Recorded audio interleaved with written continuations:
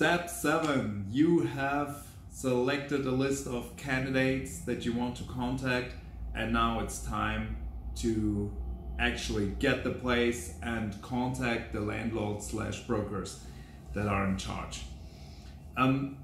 Before you approach them, try to make clear whether you're dealing with a private landlord that's just renting their own building, or maybe even the previous tenant, so someone who's more private, who's not as professional, or if you're dealing with a broker or a professional real estate agency.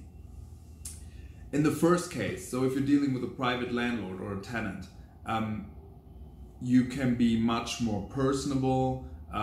It's important to establish like a good chemistry between the two of you, because most likely that's what they'll base their decision on, if they like you or not. If you're dealing with a broker or a bigger rental company, they care much more about documents. The chemistry still helps, but just know that you have to be aware of office hours if you're calling, and also the way you approach them should be in a professional manner, and maybe a little less cordial than you could do with a previous tenant. How do you contact them? I highly suggest that you call. If you're already in Germany, then that's no problem.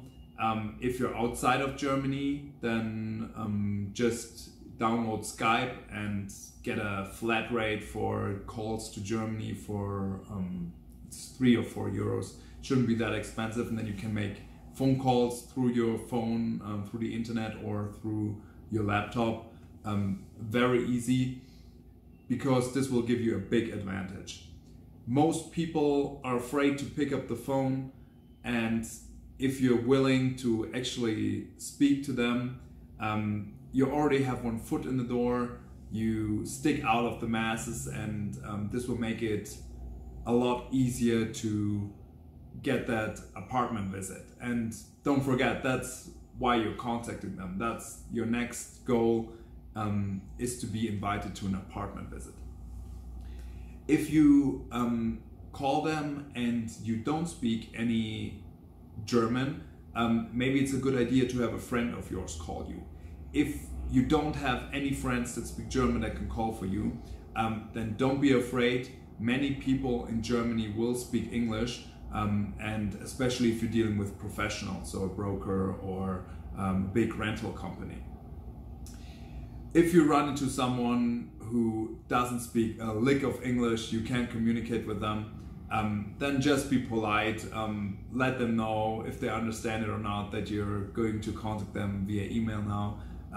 But at least you've presented yourself.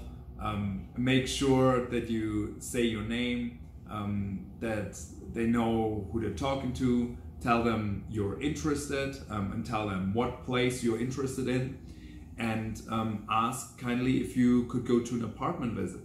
If they say, yeah, that's possible, and then they give you the date, ask them how many people there will be. I have seen apartment visits with 50+ people, and you arrive at the place, there's a line from the second floor down to the street, and it's just a waste of time. You will, at an apartment visit like that, when there's more than 15 or 20 people, it's basically hopeless. There will be probably someone who already has a connection. The landlord was just too lazy to talk to people individually and just listed the meeting point and meeting time online, and it will be very, very hard to get that place. There's just too much competition. I would recommend you just leave your fingers off and hope for a small group, or ideally even an individual apartment visit.